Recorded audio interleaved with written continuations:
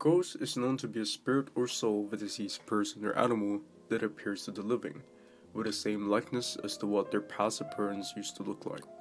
The idea of ghosts is based on the very ancient concept that the living being's spirit exists separately from the physical body and can sometimes acquire its personality and its corporeal features. Despite being around us ever since the cradle of our civilization, we still couldn't come up with a definite description of their nature, like who are they and what are they. Different reports of apparition classify different characteristics of a ghost. Some appear heavenly and mist-like, while some could appear as solid and real as an actual person. They could be visible and invisible. They could move objects or pass through them. They may vanish abruptly or just softly fade away. They may or may not have a mirror reflection, and they're believed to linger around the place where they died, but also get to other locations as well. Evidence of the record of ghosts had been around since ancient Mesopotamian religion had first emerged. Their references can also be located in the scriptures of the Hebrew Bible, when King Saul disguised himself to consult the witch of Endor and bring up for him the ghost of King Samuel, or when the disciples of Jesus had mistaken him as a ghost when they saw him walking on water. Other accounts of ghosts can also be found in some ancient Greek literatures, like in Homer's Iliad and Odyssey, where they were represented as rather neutral beings that provide advice and deliver prophecies.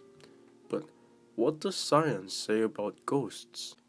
Joe Nickell, an American skeptic, paranormal investigator, author, editor, and a columnist for the Skeptical Inquirer, states from his research that appearances of the dead are often derived from visual hallucinations or, quote-unquote, other altered states of consciousness, most commonly in reverie.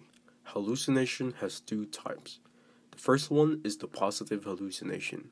This is when an individual's visual perception is exaggerated, or when one sees more on something where there is nothing. The second type of hallucination is the negative hallucination. It is when an individual does not see the object that is actually there, or when something is removed from one's normal visual perception. Experts suggest that ghosts are caused by positive hallucinations. This would explain why some people claim to see ghosts where there are none. Nickell also argued that suggestive information fed to witnesses beforehand is one of the reasons for apparitions. This also happens when an individual starts to desire to experience ghost encounters himself or herself. The fallibility of human perception causes them to see and hear the things they had convinced themselves to hear and see. Another explanation for ghost sightings may have something to do with the way we see things, just like in this picture, or this, and this. The innate tendency to construct a meaningful visual interpretation of random objects arranged in a subtle way, creating a recognizable pattern or image where there is none, is defined as pareidolia. Pareidolia is a common type of apophenia where one draws meaningful connection or pattern from random things.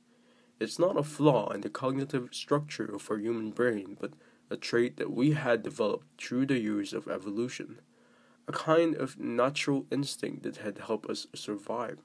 For example, a rustle in the grass could make a chimp jump back to the trees because of the sensed danger. Such evolutionary traits are used by skeptics to explain paranormal encounters. Pareidolia suggests that ghosts are just illusions our cognitive biases generates. It's all inside our head. The most practical way science has disproved the existence of ghosts is the physics way. The reason why we see things around us is, aside from the fact that we have sense of sight, is because objects absorb and reflect light, which creates the image we perceive. For example, what the object is made of is one of the things that determines their visibility, whether they're either transparent, translucent, or opaque. If we consider ghosts as real visible beings, doesn't that mean that ghosts should be made of something that can absorb and reflect light, just like every other object? If so, they should be made out of something light that could vanish quickly within a second, yet strong enough to move and interact with objects, such as turning on and off the light switch or opening the door of your closet at night while you're lying in bed. The various depictions and descriptions of ghosts take a toll on providing a logical and credible explanation of their reality. The concept of ghosts is unacceptable in the scientific community, as it presents nor constructs a clear justification of the basic features held around them. Despite being present on the records of our human history, religion, and culture, no one could prove them true. And that's why ghosts aren't real.